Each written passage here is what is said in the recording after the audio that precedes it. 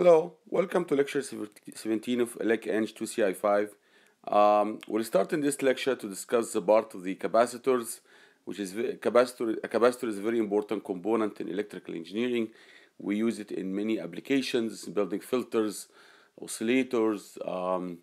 It has many applications, and it's very important to understand how it works. This material is from chapter 6, and the following lecture will introduce the inductors, which is also a second interesting component we use very often. So we'll see in this lecture the IV characteristics of the capacitor, how are they related together, and the expression for the energy stored in a capacitor. Okay, first we start by defining what's a capacitor. What is a capacitor? A capacitor is really a conductor is really an insulator. It has two conductors in it. So one conductor, we call it the top conductor here, or the first conductor. This is one example of a capacitor. This is like metal sheet. It's like a sheet made of a good metal or a good conductor, a material that can conduct current very well. And there is another bottom sheet, but it's not shown here. Okay. It doesn't show because there is in between them there is this insulating material which has a dielectric constant. We call it epsilon r. Epsilon r is a property of matter. It's permittivity of matter, and this permittivity, as you will know when you study electromagnetics, it determines the value of the capacitance. But it's simply an insulator. It's a material. The material here in between is a material that does not allow the current to go through. It's an insulator material, okay? So this is one way of having a capacitor, top conducting plate, bottom conducting plate, and between them there is a dielectric or an insulator sandwiched between them. Another way of building it is what we call cylindrical capacitor. You have an external cylinder. This is a hollow cylinder, okay? So this made also of a conductor. And then you have the internal cylinder. This one may be like a solid conductor. This is a solid one. This is not hollow. Okay. And in the volume between them, in the cylindrical volume between them, there is an insulator with material property epsilon r. It's called relative permittivity. So this is a cylindrical capacitor. You can as well have something called a spherical capacitor. A spherical capacitor. This you're gonna learn in your electromagnetic courses. It consists of an inner sphere and then an outer spherical shell, okay? And in between them there is an insulator. All these are all the same. They have exactly the same, pretty much the same theory. An inner conductor, an outer conductor, and in between there is an insulator. Inner conductor, outer conductor, in between there is an insulator, and the same thing is happening for the barrel plate one.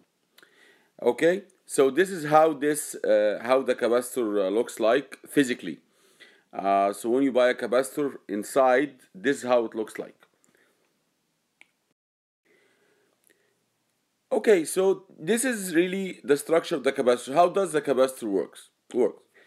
First, if you connect a battery to a capacitor like this one, what's going to happen is that the battery will deposit some of its positive charges on one of the two conducting electrodes. So you have here a charge called Q. You can call this one Q. Okay, this is a charge Q here accumulating in the positive electrode, and this charge will create an electric field. You will learn more about this in your electromagnetic courses. This electric field will create corresponding negative charges on the other plate. So if this is Q, this is minus Q, okay? And the rate of change, as you know, maybe if you study before in chapter 1, that you get a current flowing I is equal to dQ by dt, okay? So if the charge on the top plate is changing, if the voltage is changing here, then this will result in a change in the positive charge on the top electrode. This will result in a change in the electric field, will result in a change in the negative charge in the bottom electrode, and this will result in a current flowing out. So it's very important to understand one fact about a capacitor. There is a current. The current flowing in is due to flow of electrons. So there are electrons moving here due to the electric field, okay? But the current flowing here inside is not due to the flow of electrons. It's due to the rate of change of the electric field. The electric field is the one that creates this change in the negative charge on the other side. And this negative change in the electric charges is what creates the current. And the current will continue and the circuit closes. So there'll be a current flowing here out as we know. So it's very important to understand that in this wire you have electrons flowing in, or charges in general flowing in. You have charges flowing out, but in the volume of the capacitor, because this one is an insulator, there aren't any electrons flowing here. Okay, the charge, if you have a change in the charge Q here, the electric field is the one that will create a change in the charge here, and this change in the charge what creates the current in the rest of the circuit. Now the capacitor, there is a fundamental relationship relating the charge stored in the capacitor and the voltage across the capacitor, which is that Q is equal to CV. They are linearly related together. So we call this one a linear capacitor. A linear capacitor has the relationship Q is equal to CV, meaning that the charge stored in the positive electrode, okay, is linearly proportional to the voltage, and the constant of proportionality is this constant C, which we call the capacitance.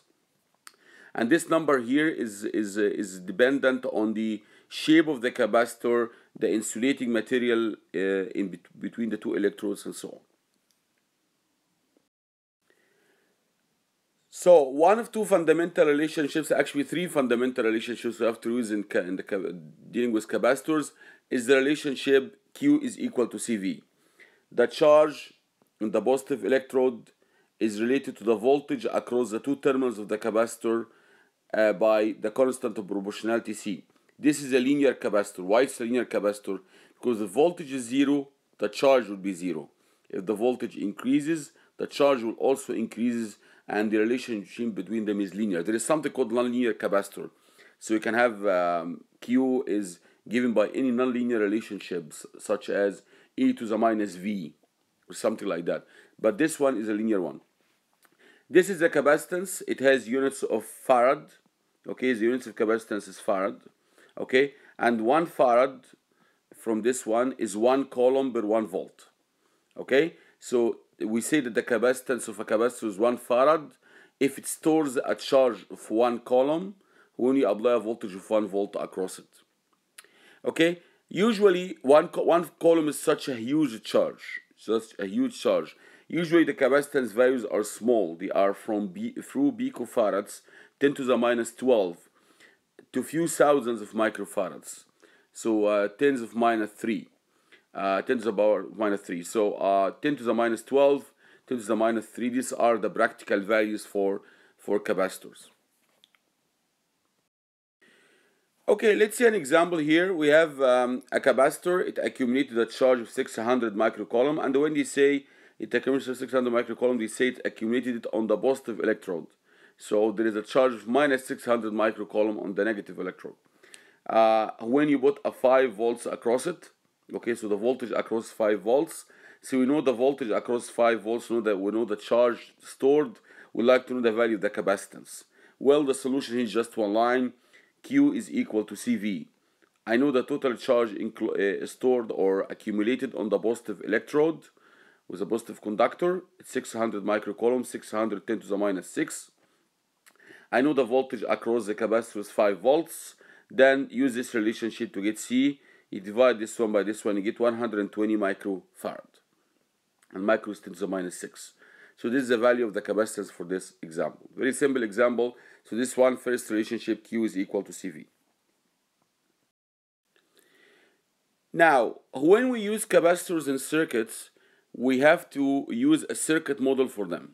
If you remember, when we dealt with resistors, we used this symbol for a resistor, and we agreed that if you have a voltage drop, positive, negative across the resistor, and we are the ones who define this drop, then we say the current is positive if it's flowing from the positive terminal to the negative terminal.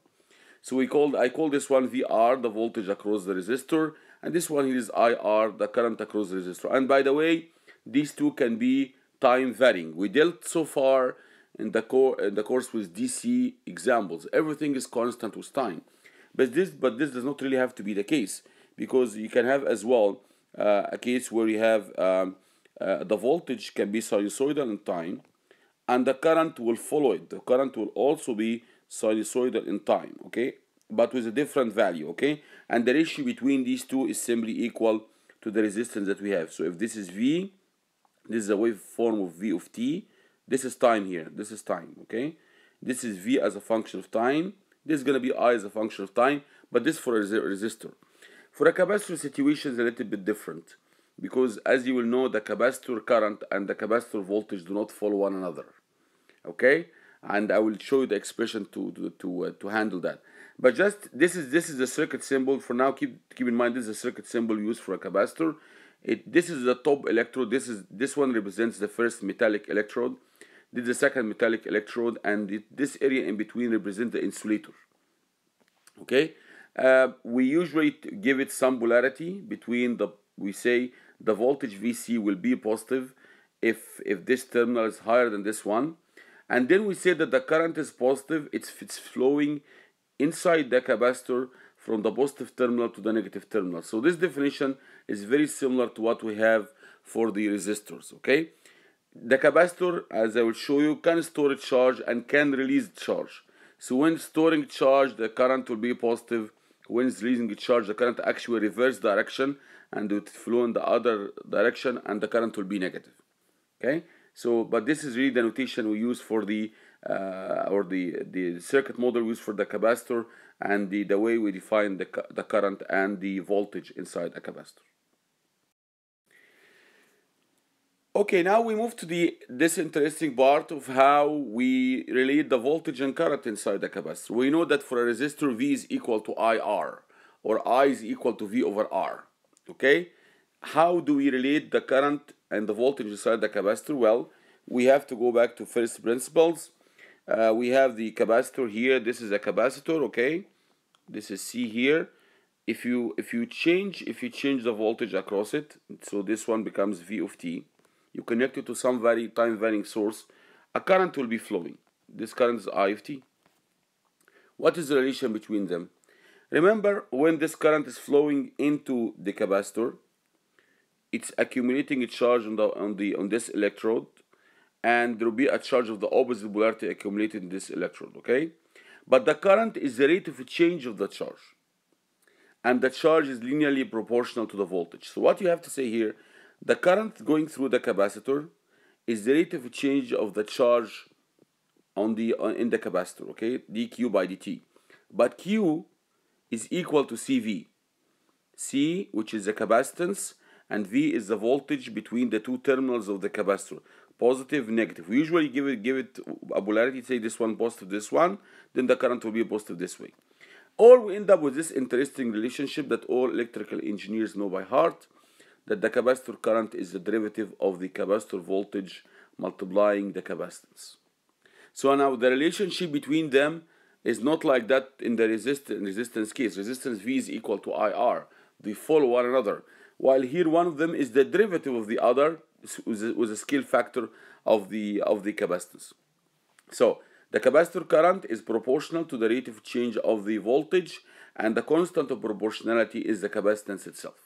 So if I know the voltage waveform, I can get the current flowing in by differentiating it and multiplying with the capacitance.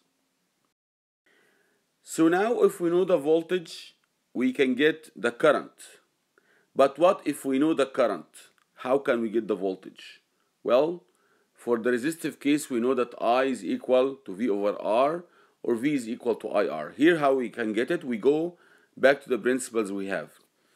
If the current is the derivative of the voltage, then the voltage will be the integral of the current. So I is equal to C dV by dt. This is valid at any time, okay? Then you multiply both sides by dt, and then you integrate. You integrate usually from minus infinity to t. Minus infinity means you go back in time to the very beginning where the capacitor did not have any voltage. This is what really means. I know some of you may feel confused about minus infinity or plus infinity. Minus infinity means go back sufficiently back in time where the capacitor did not have any voltage, so the voltage across it was 0. Okay, now we are integrating both sides. Here the parameter of the integration, when you integrate and you have t in the limits, you use another parameter for integration, and usually we take it as tau. Okay, so what I did, I integrated now this equation both sides. So this one will be the integral of dv of tau from minus infinity to t. This 1 over c, the integral from minus infinity to t I of tau d tau. So I integrated this one, I integrated this one. Now, if you integrate from minus infinity to t, the current, the integration of the current is the charge. Because the current is the derivative of the charge. Then the integration of the current is the charge. So this will give you, this expression here will give you the total charge accumulated on the capacitor until time t. From minus infinity to time t, okay? So if you divide Q of t by C, this will give you the voltage V of t. Now, this one here, if you integrate dV of tau, will give you V of tau. You put upper limit minus lower limit, and you take into account that V of minus infinity is 0, because you assumed we started with 0 voltage. You end up with this relationship that you must remember by heart, that the voltage across the capacitor is proportional to the integration of the current going through the capacitor. Okay, so V of V across the capacitor, positive, negative, is 1 over C, the integral from minus infinity to t I of tau d tau. Notice that this one here, this will give you the charge at any time t. When you integrate the current, you get the charge.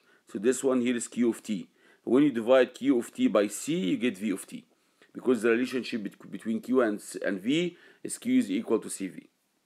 Okay? So the current is the derivative of the voltage, is proportional derivative of the voltage, and the voltage is proportional to the derivative, to the integral of the current. Okay? This one is a little bit more difficult to calculate than this one, because this one just requires differentiation, while this one requires a history. You have to know the initial conditions so on, as I will show you in examples in a second. Okay. Okay, let's start to discuss some examples. We have here a capacitor. It's connected to a voltage source. This voltage source is varying sinusoidally with time, very similar to the one we have from our power outlets. It has a frequency of 200 radian per second. Remember sine omega t. This is omega here, this is radian per second. And its amplitude is 50. We'd like to find the current going through it. This is the easiest part, because if the voltage between here and here is varying with time, so at one moment this terminal may be positive relative to this one, and then when you go to the other side of the sinusoidal, other half of the sinusoidal waveform, this side becomes more negative than this one. Okay, so the voltage is changing with time. We'd like to know the current going through it. This voltage of the battery is the same as the capacitor voltage, so we can now do the expression of the differentiation. This is pretty straightforward. I is equal to C dVc by dt. The capacitor value is 50 microfarad, 50 10 to the minus 6. So 50 to the minus 6 multiplied by the derivative of the voltage. The voltage is 50 sine 200t. 50 will go outside. To multiply by 50, you get 2500. You multiply by 10 to the minus 6, so you get 25 10 to the minus 4. The derivative of sine 200t relative to t will give you 200 cosine 200t. When you multiply 200 by 25, you get 5,000. When you get 5,000, you multiply them by 10 to the minus 4, you get 1.5. So this is very interesting. When the voltage is having a sine waveform, the current will have a cosine waveform. Okay, they don't follow one another, as in the case of the resistors. And in that case, we say that for a capacitor, the current leads. Why does it lead? Because you can see the cosine at 0, it starts with a big value. While the sine, the voltage, does not reach this value until 1/4 of a period later. So this means here that the current leads the voltage. We say that the current waveform leads the voltage waveform. Okay? So this is very interesting. They are not proportional to one another, as was the case in resistors anymore. This is not the case here. If the voltage is sinusoidal, sine, the current will be a cosine, and the current leads the voltage. Okay, if this was a cosine, this is going to be minus sign, and the current also will lead the voltage. If you try to plot them together, you see the current leads the voltage. Okay, let's see one more example. We have here a more complicated waveform, but this is still an easy thing because you are giving the voltage and you want to calculate the current. So the voltage across the terminals of the capacitors is changing with time. We are putting some sort of a waveform generator across it, and we'd like to calculate the current drawn by the capacitor. This voltage is 0 for time less than 0. It becomes 2t, it's linear between t equals 0 and 2 seconds. And then it starts, and t equal to 2, this becomes 4, and then starts to decrease at time t equal to 2. It goes down exponential to 0, it reaches 0 at infinity. This voltage waveform is applied to a 10 microfarad capacitor, and we like to find the current. Here again, this is the easy part because I know the voltage, I can get the current through differentiation. I is equal to C dVc by dt. The current going through a capacitor is proportional to the rate of a change of the voltage across the capacitor. So before time 0, this is time 0 here. Before time 0, there was no voltage. So if you don't have any voltage and the capacitor started from a state of 0, there is no current. There is nothing here. At time 0, the voltage starts to increase relative to time from 0 up to 4 volts. So the voltage difference between here and here starts to increase with time. So this point is higher than this one, and this difference in voltage is increasing with time from 0 up to 4. So how do you get the relationship? This is the only relationship we have. I is equal to C dVc by dt. This one is 2t. V is equal to 2t. So when you differentiate 2t relative to t, you get 2. So the current here is equal to 2C. And C is equal to 10 microfarad. You multiply it by 2, you get that the current is equal to 10 to the minus 6 or 20 microampere. So the current flowing in this part, very interesting, the current will be constant. The current is constant. The current does not change with time. The current here is constant. It has a flat value, and this flat value is 20 microampere. Okay? It's very interesting. One of the voltage is increasing linearly with time. The current remains constant. Okay? So now we go to the second part. In the second part, we have to repeat the same steps. We have to differentiate this waveform, okay, relative to time, and then you get the expression for the current in this region. So let's see how we do that in the next slide. So for all time greater than 2, this is the expression of the voltage, 4e to the minus t minus 2. So it starts from 4, and then it goes down to 0. This is the capacitor value. Capacitance value here, 10 microfarad. You differentiate by this one. 4 by 10 will give us 40. The derivative of e to the minus t minus 2 will give us a negative sign, multiplied e to the minus t minus 2. This is why this became minus 40, e to the minus 6. So at time t equal to 2, this starts with minus 40 microampere, and then it goes down, and then it goes to 0. So you can see the current suddenly at time equal to 2 changed its value from 20 microampere to minus 40 microampere. Okay, because here if you put t equal to 2, this will give you 1. If this gives you 1, then this is minus 40 microfarad. So it starts from minus 40 microfarad, and this exponential goes to 0 at infinity, so the whole thing will decay with time. Okay, good. So what is happening here is that the current is not continuous. The current is not continuous. The current is discontinuous at this point. And it is fine for a capacitor to have a discontinuous current. The current can change its direction. You can see from 20, it was positive, and then, so it is flowing this way, positive current. And then in the next, exactly the same instant, switched direction, it became minus 40. This is fine for a capacitor. But the voltage across the capacitor has always to remain continuous. So you can see, we went up from 4, you have to go down from 4 again, okay? You cannot simply have a current, a jump in the voltage here, 4 to 2. This can't be happening. Why? Because if you have the voltage not differentiable, then the derivative here will give you infinity. And if this gives you infinity, then you need infinite current to do so, which is not physical. So the voltage across the capacitor is always continuous. The current across the capacitor can see jumps like this one.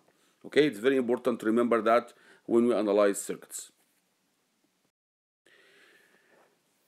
Okay, we have one more example, but this example is a little bit harder. Why is it harder? Because we are given the current and you want to calculate the voltage. The current here is oscillating between 10 milliampere to minus 10 milliampere, and this takes 10 milliseconds, 20 milliseconds, 30 milliseconds, 40 milliseconds, and so on. So it finishes one complete period every 20 milliseconds.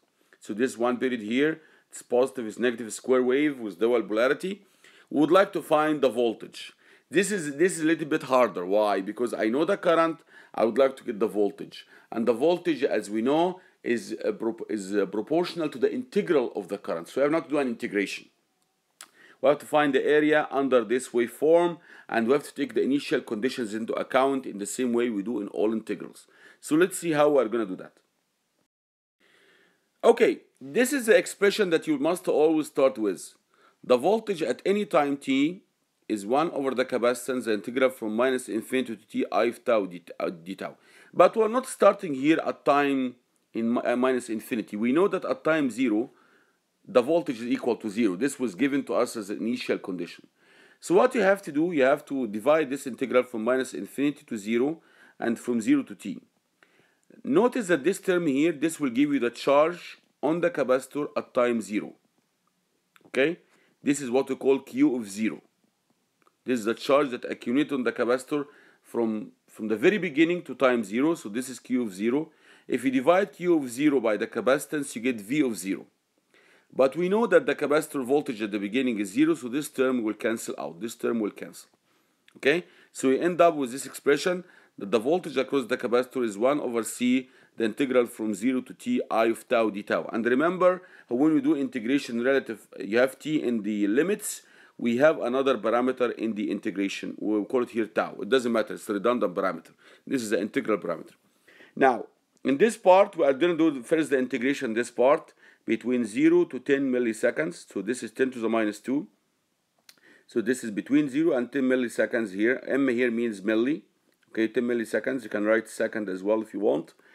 The current is equal to 10 to the minus 2. So I'm integrating 10 to the minus 2. Remember, 10 milli means 10 multiplied by 10 to the minus 3. So if you do this integration, if you divide this one by the value of the capacitor, you obtain this expression here that this becomes 200t. The integral of 10 to the minus 2 will give you 10 to the minus 2t. Okay? 10 to the minus 2t divided by the value of the capacitance, you get 200t, and t is between 0 and 10 milliseconds.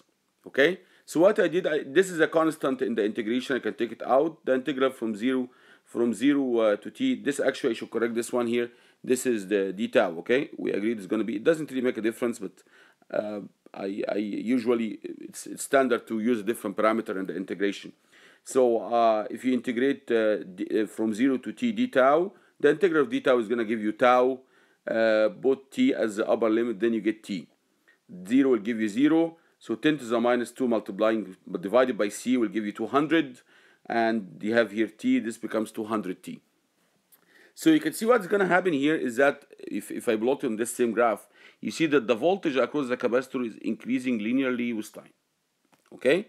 And at time 10 milliseconds, 10 milliseconds means 10 to the minus 2. Okay? So if you put here t equal to 10 to the minus 2, you get 200 by 10 to the minus 2, you get 2. So the voltage will go up to 2 volts here at the end. Okay? So the capacitor has been charging. It's very important to see what is happening. There is a constant current flowing in this direction. It's a positive current, okay? It's flowing in this direction. It's a positive current. Why do I call it a positive current?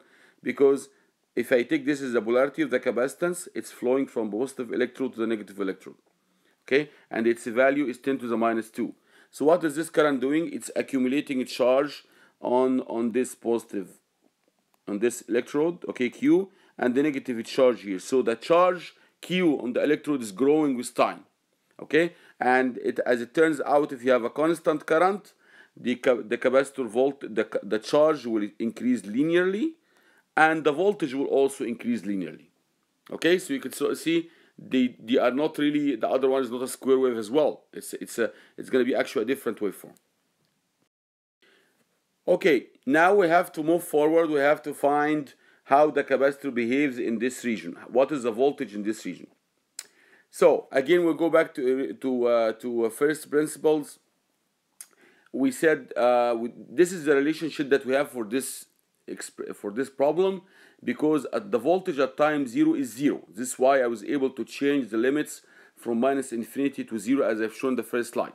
So now I'm gonna change this one from 0 up to 10 milliseconds, so for this part, and then from 10 milliseconds up to t, which is really for this part here.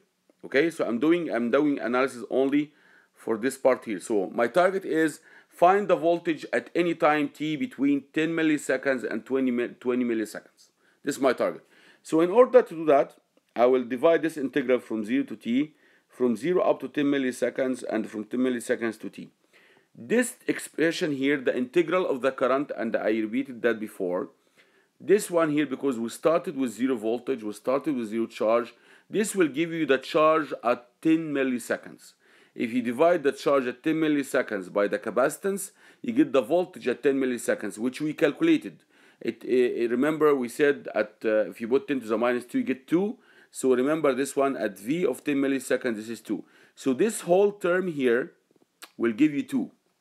Why? Because this integral, the integral of the current between 0 to 10 milliseconds, will give you the charge at the end of the 10 milliseconds.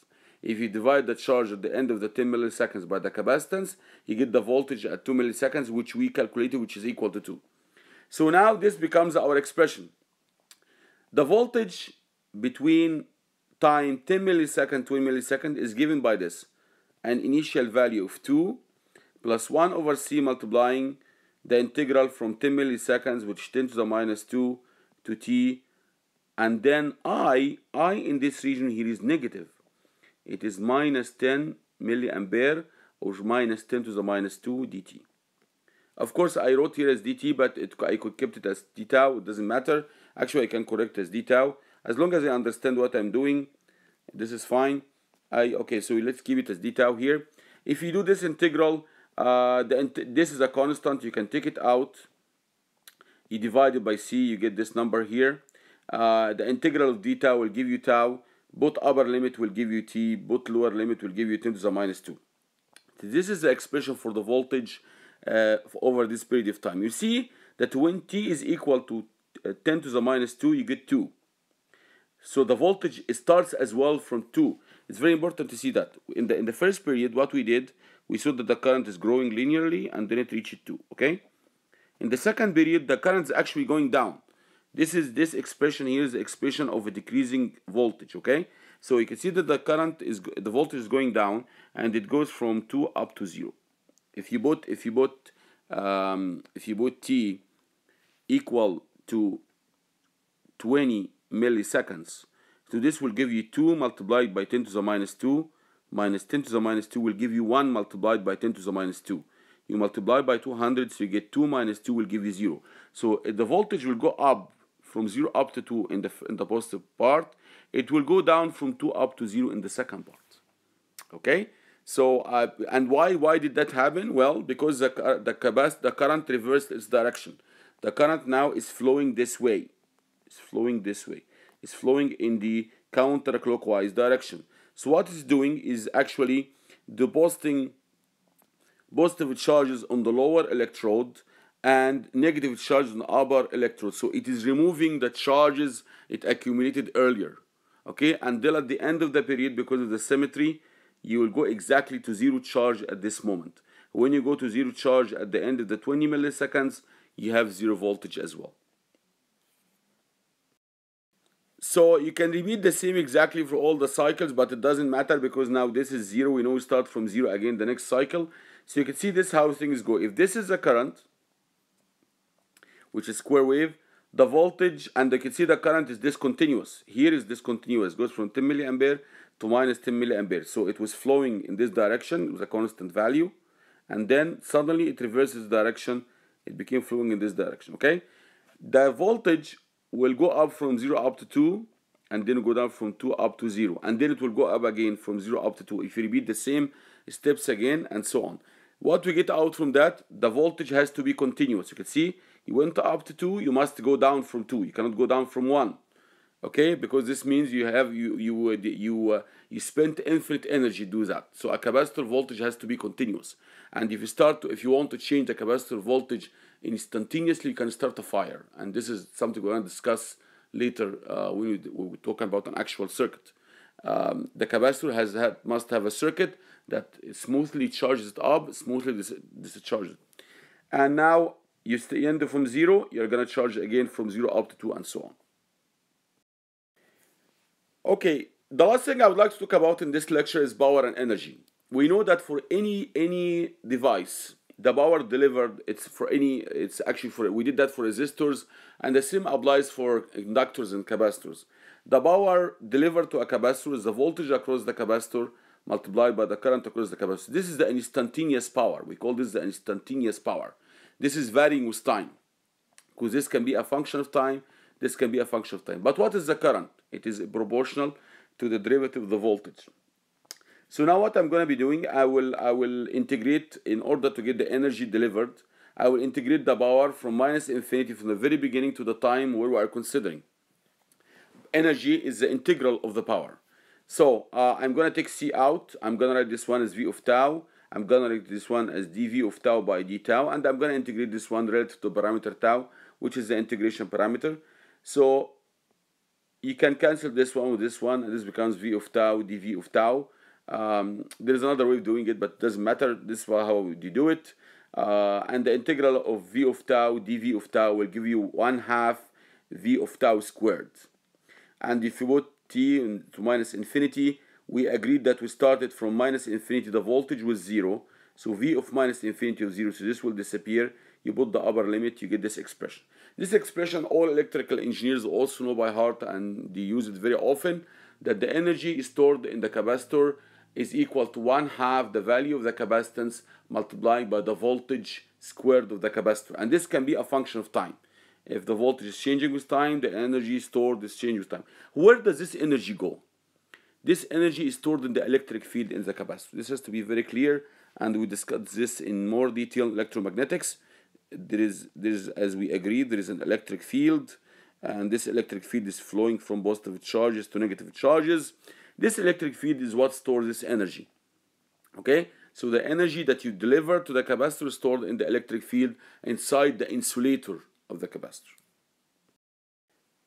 Okay, let's have one example on that. You have a capacitor. It has this voltage here, 100. 100. There's a voltage across it. It's 100 sine to 200t. We would like to find the energy stored in the capacitor as a function of time. This is the value of the capacitance. The expression very simple: 1/2 C Vc squared. So you square this term, you multiply it by 1/2 C, and this will give you the energy at any time t. So this is 1/2. The capacitor is 50 microfarad. We squared the voltage. It was 100, became 10 to the power 4 sine squared. If you multiply all these together, 50 divided by 2 get 25. You add all the exponents, you get 0.25 sine squared 200t, which you can write it as cosine double the angle and so on. So this will be the expression in joules. Actually, I should correct myself. This one here is in joules, but I took 10 to the minus 3, so the final answer actually should be in millijoules. So this one here should be millijoules. Okay, okay, so this is fine. I want you to understand one thing. The energy of the capacitor cannot be negative, because if the energy of capacitor is negative, this means that the capacitor is giving energy beyond the one that you stored in it. Okay, but what it does at one period, at part of the period, it's storing energy. Let me backtrack for a second. This is the voltage across the capacitor. The black curve is the voltage, but the energy has double the frequency. It's sine squared. So this is a sine, positive, negative, but the energy is sine squared, so it's always positive. So here in this first part, the capacitor is storing energy, and here it's giving it back. It starts from zero energy, it goes back to zero energy. Okay, it's not really it does not supply energy beyond the one that you stored in it, and this is why the minimum of the value you are going to get here is 0. Okay, it's very important to understand that. You store energy in the capacitor, you can recover it from the capacitor, but you cannot go to a negative energy, which means that the capacitor is giving you energy beyond what you stored in it. A capacitor is a passive device, is a passive component. It does not supply energy on its own. It just stores the energy in the electric field and give it back to you again if you need it. And we'll show you many circuits where we can store energy in capacitors and then put them in loads later. And this is a very active area of research now, to build the huge capacitors that we can use to store energy for homes and power homes and so on.